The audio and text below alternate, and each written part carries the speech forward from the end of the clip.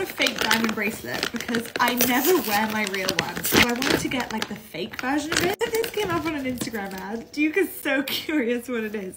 I got something else too. Let's see if it looks like what my real one looks like. And maybe I'll wear it more because I just get kind of scared to wear it. It's a tennis bracelet and I don't even keep it at home. This is from Adina Eden. It's really shiny. Look at that. It's so shiny. And the gold is really like a nice color. It's like a light gold. Why is doing up a bracelet by yourself so hard? This is what it looks like with my stack. So I feel like it blends in, like it looks really real and it shines and catches the light like real diamonds. The clasp was the only thing that was kind of stiff and like didn't feel that luxurious.